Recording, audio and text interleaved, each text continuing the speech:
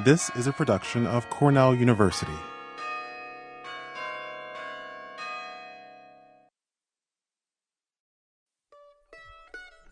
How do humans learn languages? Why do we learn them at all?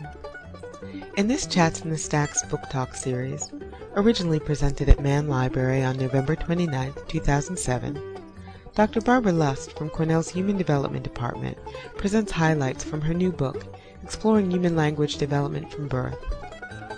Please join us for a cross-disciplinary discussion of recent discoveries about child language acquisition that will touch on linguistics, developmental psychology, and cognitive science, and may help explain what makes those busy infants, toddlers, and preschoolers tick. Or rather, talk. For inviting me. It's really an honor to be here in this wonderful library, wonderful and stunning not only because of the architecture, but because of the personnel and the infrastructure that you provide for us all over the university. So thank you so much for inviting me. What I thought I'd do today is start by introducing a few of the basic aspects of the field that we work in, which is the field of the study of language acquisition. Tell you a bit about the book, which Janet just mentioned that I just completed. Give you a couple of examples of discoveries from the study of child language so you can get a little feel of the kind of thing we look at and study. And then if there's time at the end, I'll kind of bring up some new developments of where new approaches that we're taking to go on into the future. So I think that to get started, the philosopher Dennett actually put the study of language and language acquisition very, very well, and its wonder and its mystery, I think, very well. He said, there's no step more uplifting, more explosive, more momentous in the history of mind design than the invention of language. When Homo sapiens became the beneficiary of this invention, this species stepped into a slingshot that has launched it far beyond all other earthly species in the power to look ahead and reflect. Now, it's clear that the human species, a major transformation when language came about. Now, we don't know how and when language came about. I mean, some people estimate maybe 50,000 years ago. But we do know that each and every child in the normal situation that's born in any normal situation is going to acquire language, is going to acquire this wondrous, momentous change in the history of mind design. And they're going to do it in front of us. At the same time, we also know that it's going to be a tremendous intellectual feat for each and every child to accomplish. And some have said, as this linguist did, the language learning is doubtless going to be the greatest intellectual feat any of us is ever required to perform. Now, to get a bit of a sense for why it's such a momentous feat, because it's so unconscious in us, it happens so unconsciously that unless you're a linguist poring over what it means to know a language, it may not be immediately obvious why it is such an intellectual feat. But to get a sense of this, I mean, just think about a little Dr. Seuss, right? Whose little story of Tweedlebeetles goes like, what do you know about Tweedlebeetles? Well, when Tweedlebeetles fight, it's called a Tweedlebeetle battle, and when they battle in a puddle, it's a Tweedlebeetle puddle battle, and when Tweedlebeetles battle with puddles in a puddle, they call it a Tweedlebeetle puddle paddle battle, and it just goes on like that, right? Now, this is a simple, charming little story that, you know, you'd read to a very, very young child. But when you think about what it takes to be able to either comprehend or produce this little Dr. Seuss, very, very fine distinctions in sounds, right? Puddle, paddle, piddle, battle. Combinations of sounds to make different words, tweedle, beetle. Combinations of words to make different sentences, new sentences never heard before, entirely creative. This is the capacity for language. And what we call recursion, right? The ability for a sentence to build out and build out and build out on the basis of itself. So a Tweedlebeetle battle, Tweedlebeetle puddle battle, Tweedlebeetle puddle battle, and what infinitely possible, right? So the feat for the child, if you think about it kind of abstractly, The child has to master a sound, a level of representation that involves sounds, call it phonology, a level of representation that involves syntax, meaning putting sentences together, a level of representation having to do with semantics and meanings. I mean, what is a tweedle, beetle, puddle, battle, right? It's a new construction of meaning based on the words. And then the child has to relate all these multifaceted levels of language representation together and relate it to what they're thinking about and get new thoughts, right? New thoughts about different kinds of puddle battles, right? Or battle puddles or whatever. So the challenge, I mean, you can get a little bit of idea of the challenge that every child faces. And the challenge is even more remarkable when you realize, like as Janet said, people think there are like 6,000 to 7,000 languages in the world. Any one of those languages is equally accessible. It doesn't matter where, it doesn't matter what language. It's all going to happen. And also, as Janet kind of indicated, even more wonderful, we've begun to think, is the fact that a child not only can master this complex computation in one language, but you expose a child to 2 languages, 3 languages, they will acquire those. They will acquire multiple languages. So the intellectual feat of the child is truly enormous. Now, when you look at the field of language acquisition naturally is asking, how do we explain this? How does it happen in the child? How much is built in? How much is due to learning? When does it begin? Questions of that sort. And the field is characterized by quite distinct approaches. It's characterized by approaches of scholars who take the more rationalist position, like Chomsky in his position here, for example, at MIT, who says we have to determine how it is that the child comes to master all these rules and that constitute the mature system, that how they come to know language. And the rationalist, the Chomsky position is there must be something biological program, mechanisms of some sort must be given to us through the brain, must be given to the human species in the brain. There must be what he called a language faculty, a faculty of mind and brain that has something to do with language. And as you probably know, he developed a theory of what that language faculty would look like, and he called it a universal grammar, claiming that there must be a set of innate mechanisms, a biological matrix that provides a framework for the child for the acquisition of language. But just as going way back to the debates between Locke and Descartes, these tensions between scholars looking at that rationalist perspective and scholars looking at a learning perspective. Others in the field are arguing, as complex as this task looks, language acquisition, really, you don't need to postulate a language faculty. Maybe you don't need to postulate biological programming. Maybe children actually, after all, do imitatively learn. They just use general cognitive principles. You don't need specifically linguistic principles, right? So these kind of strong debates in the field, different people studying language acquisition, making very different arguments about how it works. Well,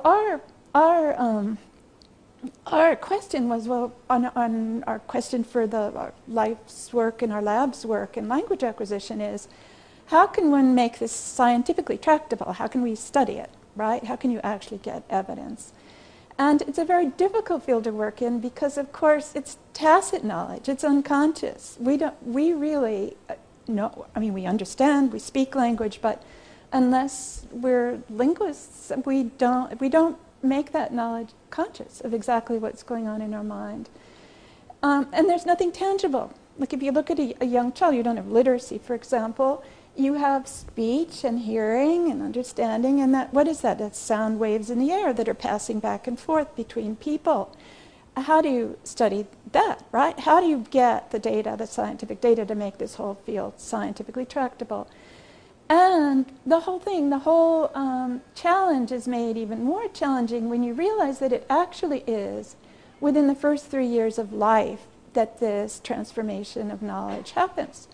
And generally, before the child is 3, they have mastered, generally, under normal situations, one language or the other. 3 years, very short, less than an undergraduate education at Cornell, right? And all of this transformation, this intellectual feat, is going to happen in that child. So what we did was, when you ask, like, how can you study it, we felt like, okay, we'll take this on, but you have to realize that when you study how this happens, it's going to have to be an interdisciplinary field. It's going to have to involve linguistics, so you understand what's being acquired, what language is. It's going to have to involve developmental psychology, so you know something about the developing child. And if any of you know infants between birth and 3 years of age, you know so much is going on developmentally there in addition to language, right? You're going to need experimental psychology if you're going to do a good experimental scientific method, and you're going to integrate some neuroscience, because it's definitely the brain, we have to say, is definitely involved here.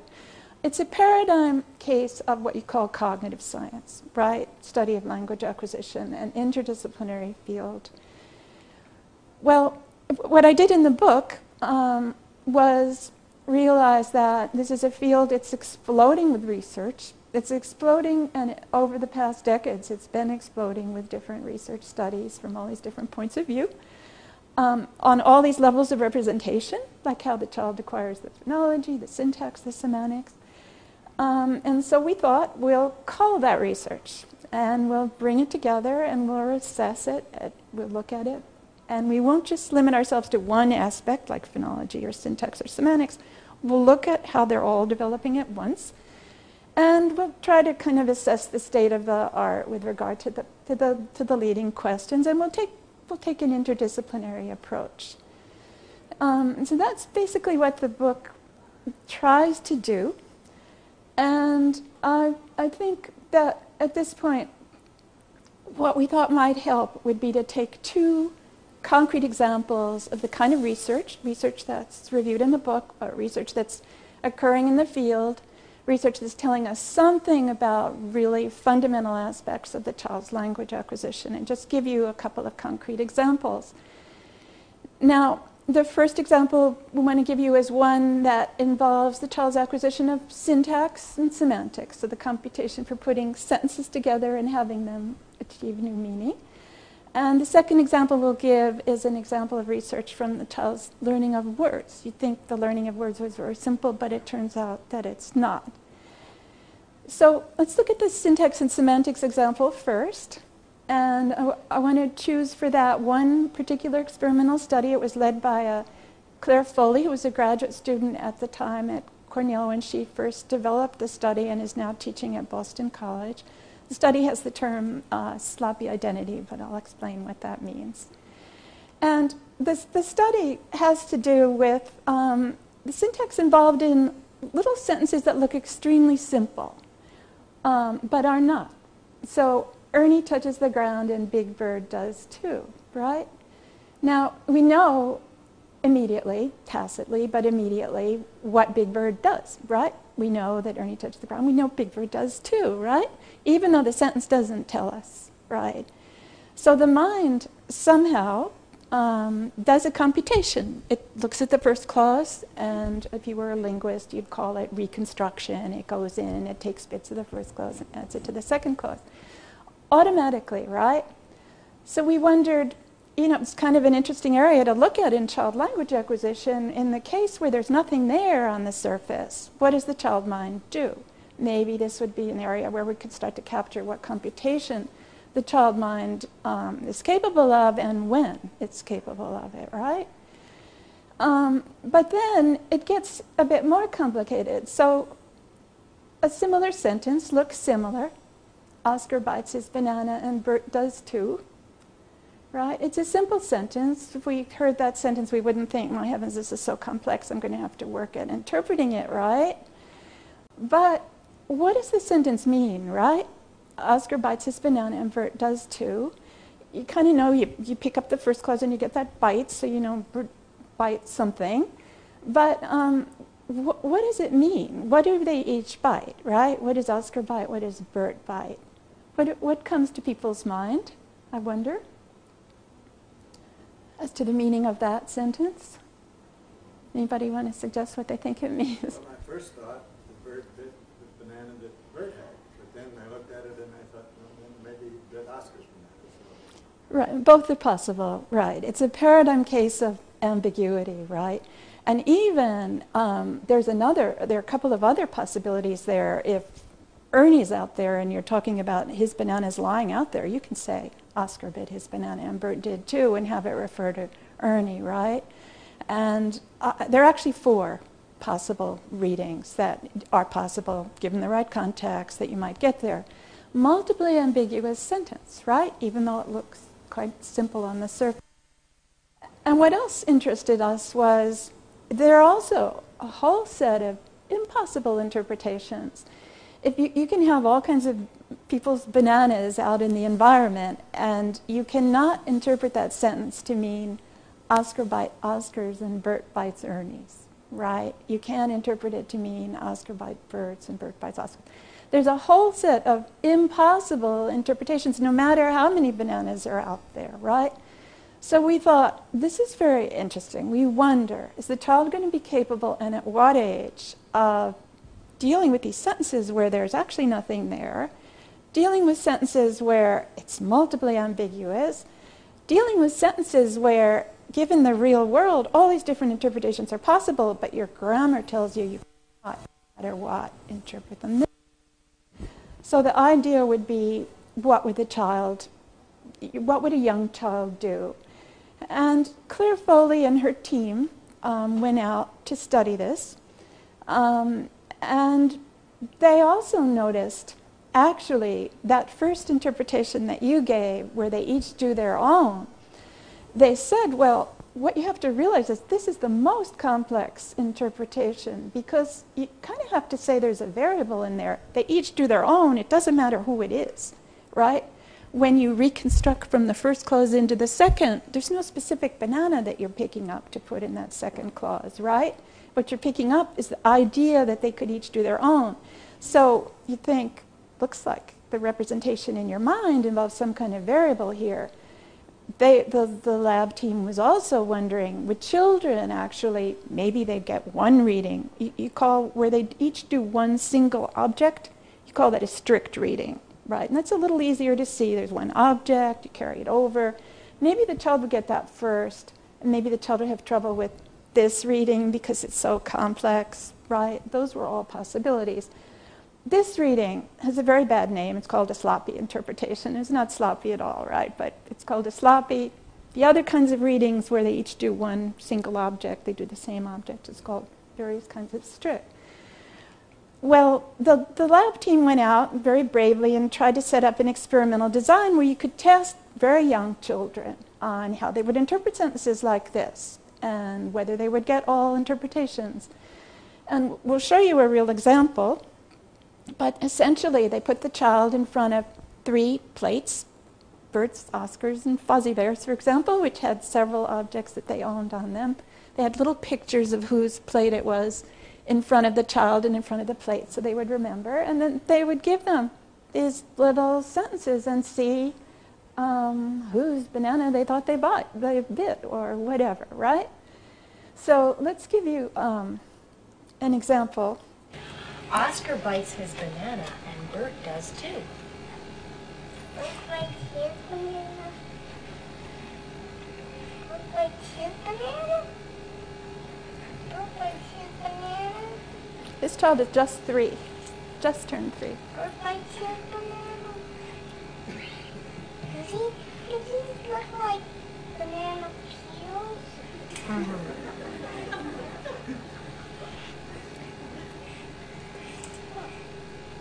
How are we gonna get this banana? Well, we don't have to peel the banana. We could just pretend it's not. Okay? Just pretend. He bites into the peel.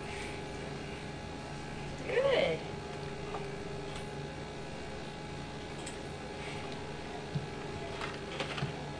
Oh, Oscar bites himself.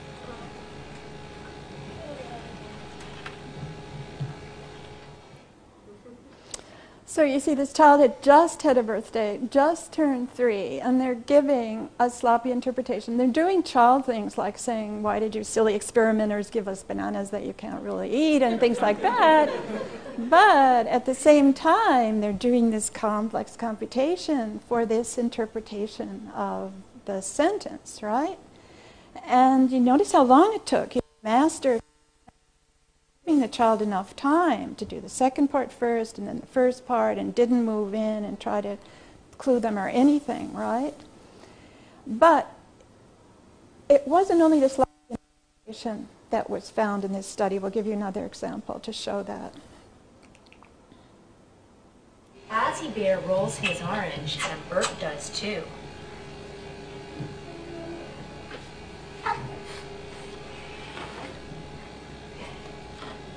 Is that going to work? Oh, boy. Okay, so there's a strict reading. They do the other interpretation, right? And we also tested children. We tested whole groups of children on this, and even tested some younger children. And interestingly enough, we'll go into the precise results here because I just want to draw some general conclusions about what this showed us. But the sloppy interpretation, the complex bound variable one, actually was the preferred one, although children show you that they can get both, and they know that sentence is ambiguous, right? So this kind of research, a child just turned 3, you can even get it with 2-year-olds. It was quite remarkable. I mean, a child that young, I said that basically by the age of 3, a child had acquired one language or another, but now you see the complex computation that's actually involved there by the age of 3. So complex syntactic and semantic knowledge, dealing with ambiguity, one form to one meaning no, one form to many meanings, right? And the child didn't make all those impossible didn't make all these impossible interpretations, which it's your grammar, it's your language faculty that's telling you that you can't do those, right? So one result, and it's one result which there's other research in the book that deals with complex computation, evidence for that by the time the child is 3, and we're beginning with research to begin to try to make precise what that computation looks like. Also, we did go out to other languages. We did some with Yu-Chin Chen, who also had been a previous graduate student here and is now teaching at San Bernardino. We did some kind of matched comparative research in Taiwan on Chinese, and you got similar results in Chinese. So strengthening the results that there's something there. There's something in the language faculty. But let's look at another example, and another type of examples. I mean, that example was kind of like how much is acquired and is there by the age of 3. But getting to the age of 3, actually 3 years short for us, but very long in a child's life, a lot of development going on during that time. So a lot of the research reviewed in the book has to do with the development of knowledge over those first few years in the areas where it occurs. Now, one of the areas where it occurs is words, right? Word learning. And it takes time. We'll show you some examples. It doesn't happen overnight, and yet it also seems to happen quite quickly. Like people who study word learning often say, well, the child must be learning like 6 to 8 words a day when the child starts the first words, and then up to 45 a day.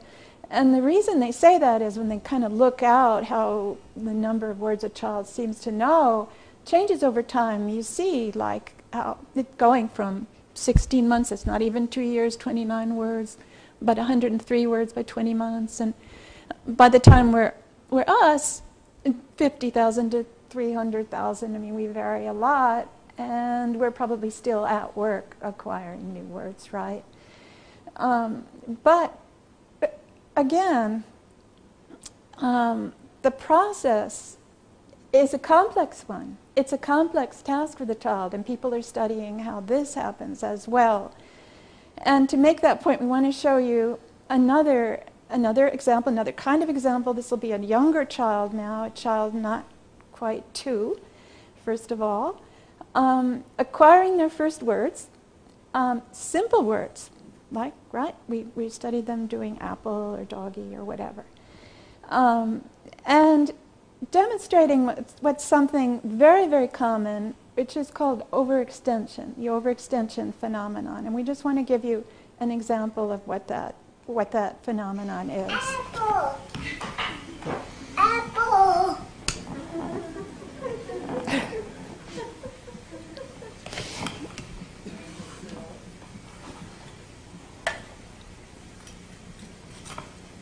Do the fruits and vegetables. Yeah. Apple. Where's the pumpkin? Apple. Where's the pumpkin? Apple. Apple. Where's the pumpkin, Brian? Apple. Apple. Apple. Apple. Apple. Show Mommy the pumpkin. Mommy wants the pumpkin.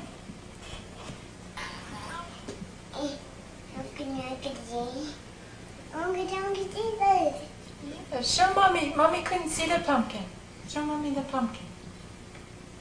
Apple. Apple. Mommy wants the pumpkin. Which one's the pumpkin? Apple. Apple. Apple. Apple. Hey, Brian, show me the pumpkin. Where's the pumpkin? Where's the pumpkin?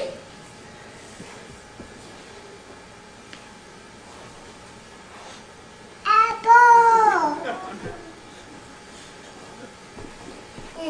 Apple. Apple. That's a lemon. Apple. Apple. Apple. Apple. Apple. Apple. Apple. Is that an apple, honey? Is that a lemon? Apple. You sure it's not a lemon? Where's the pumpkin? Did we lose the pumpkin? Where did it go? Oh.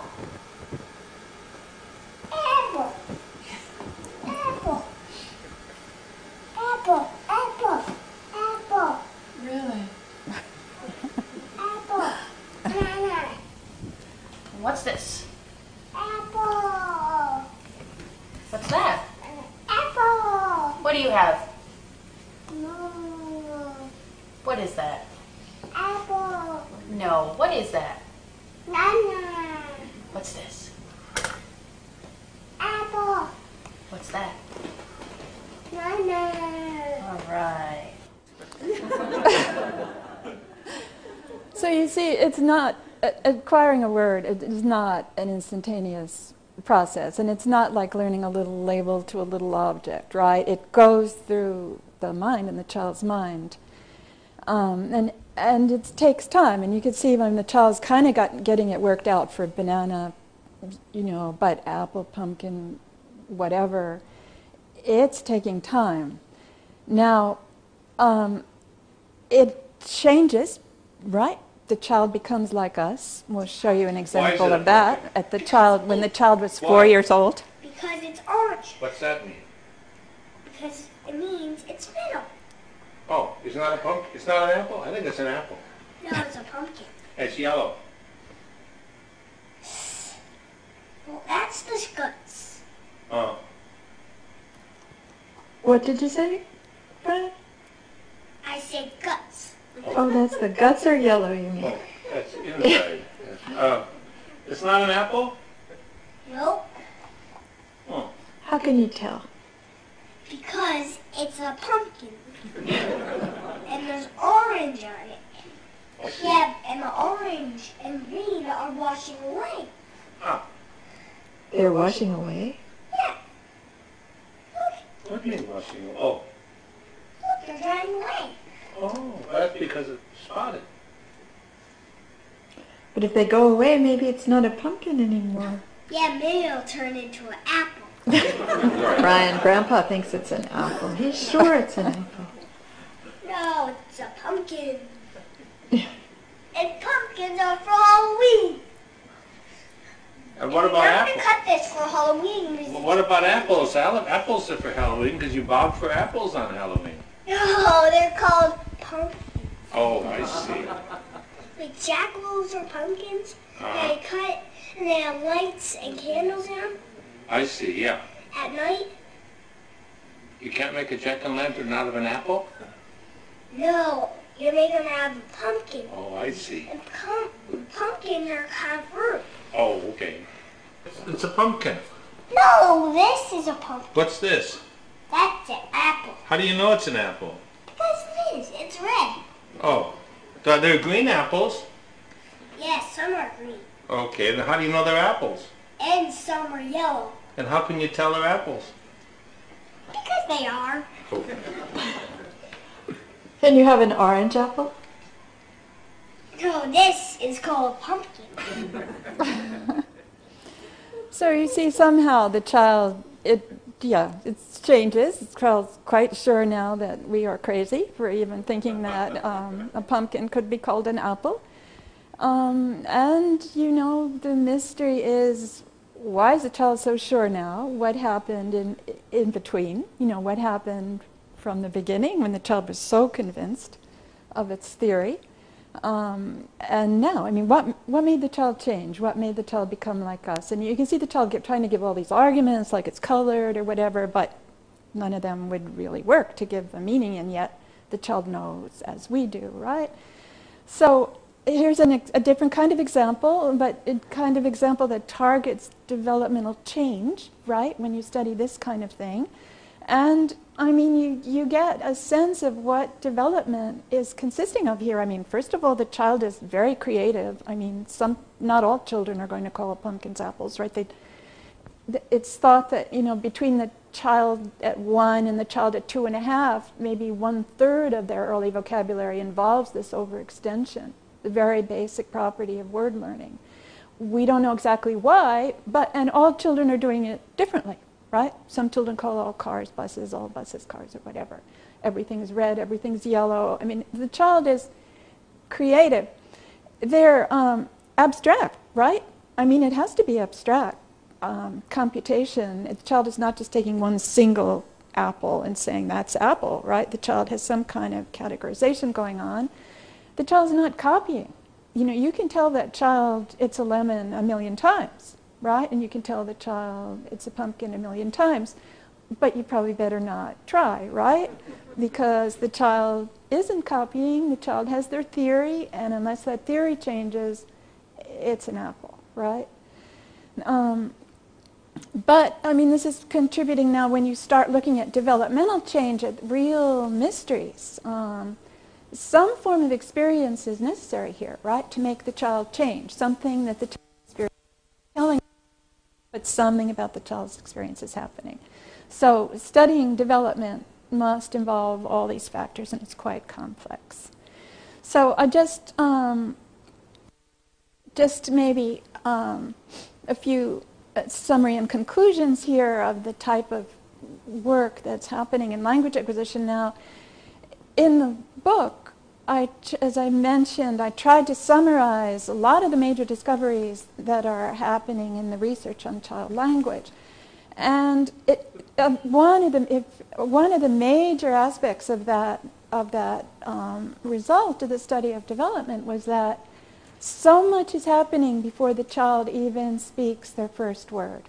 During that first 12 months, you're not seeing the child really produce words, they're not speaking in sentences.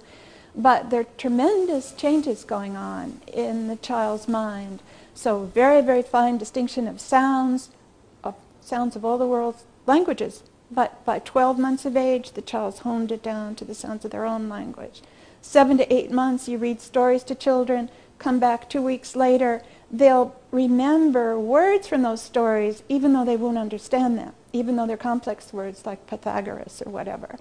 So the child is working stream continually during those first 12 months. And when you look at that research, it becomes so much happening during that first 12 months that it's no wonder that at about 12 months of age, the child shoots off into this production of first words and then very early sentences.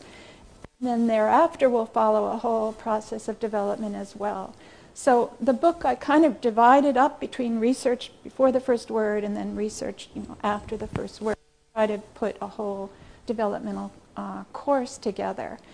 By the age of 3, as I said, it does seem as though a full system, not everything, but a basic grammar for a language is in.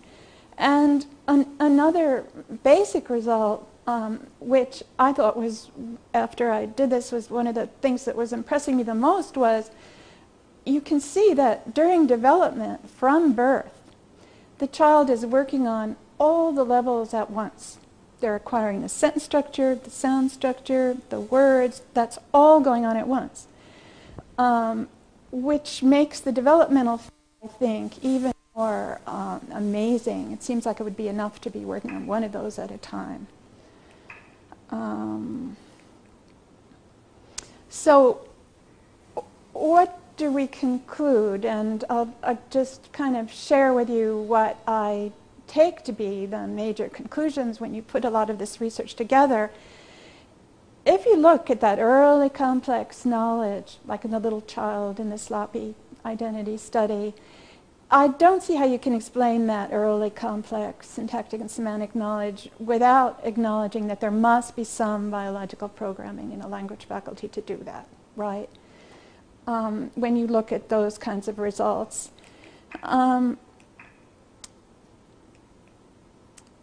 And yet, we know when you look at the other parts of development that the child is using experience. There's not just an innate unfolding of what's biologically programmed here. It couldn't be, because the child's acquiring either English or Japanese or Tulu or whatever. The child acquiring pumpkin and apple is acquiring specifically English words. And it's got to be using experience from birth to build what we think is that they have to use that experience from birth, considered by what's biologically programmed in them, to build a theory of how the language works, a theory of Tulu, a theory of Japanese, a theory of whatever the language is. So we'd say that there's learning and there's experience. This is kind of attempting, I guess, to put the two approaches together, but to say that you need both of those approaches that we talked about. You need some of the rationalist and you need some of the empiricist. You can't throw one out. There's learning, there's some kind of learning. It's a different kind of learning, though. It's not a stimulus response like a pigeon in a pigeon box, or it's not copying or memorizing. It's learning in a sense of using experience, but the child creates a theory of how language works, and doing so in a way guided linguistically. And so I guess what this leads to, in the book I've kind of put those conclusions together and attempted to kind of design a new approach to a theory of language acquisition, or a theory of development, one which we call grammatical mapping. And it's one which just says, let's look at what's biologically programmed, let's look at how that constrains and guides the child in mapping from whatever it's born with in its brain and mind to that specific language, all that data, all that complex variable data, and helps them put that specific language together to build a theory of that language. That's the major intellectual feat. And I guess, as Janet kind of intimated, or more than intimated, explicated, having put the book together and having put, thousands of results of research studies together and gotten all these really interesting results in all these various dimensions, you still feel that it's an essential mystery as to how the child did it, right? I mean, even if you say the child understood all that complex computation and Ernie did do sentences, there's some biological programming. I mean, what was that programming and how did it work and how did the child use it? I mean, how did the child ever figure that out? Why did the child ever change from it's not an apple? What made the child change? It's not direct telling them what went on in the child's mind. This essentially is I mean, it essentially leaves the mystery of language acquisition with us, and it's what drives us to continue to work in the field.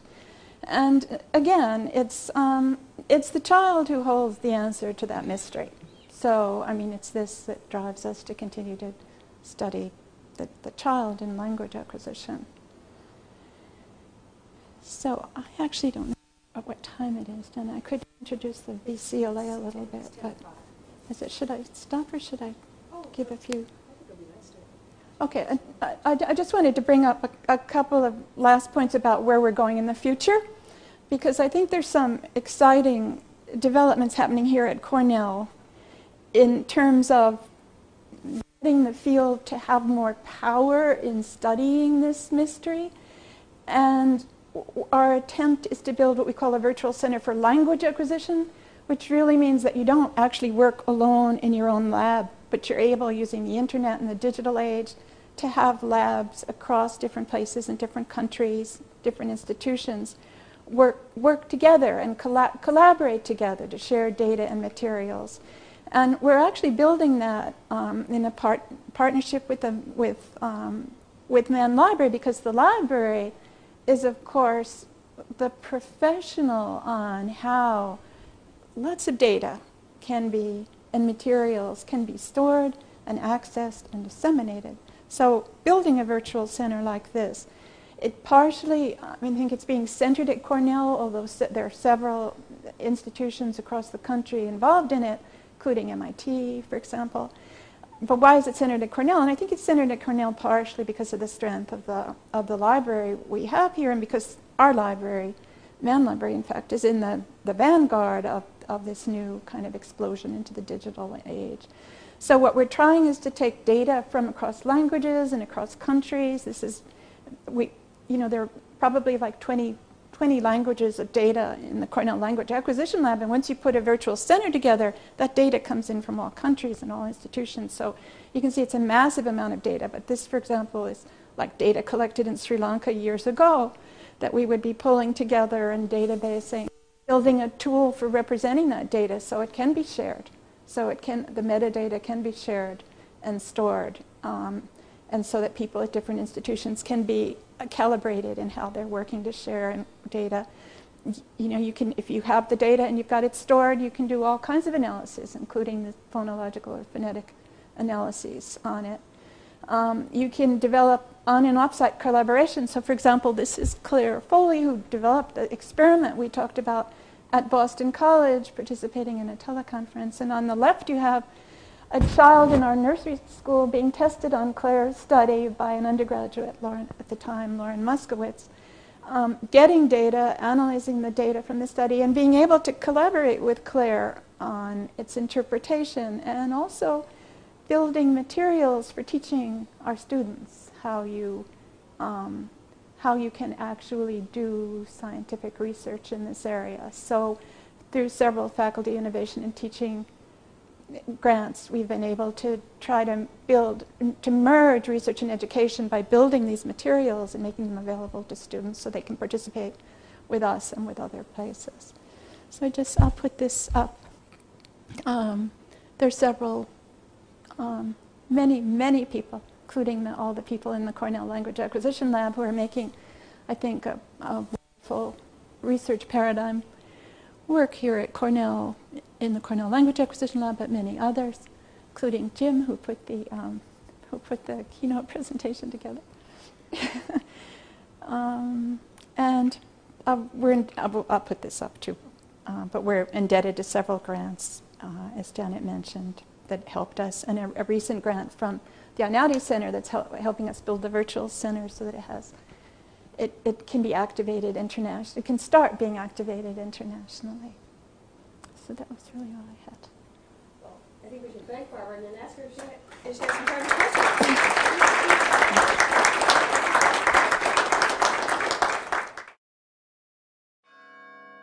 This has been a production of Cornell University. On the web at cornell.edu.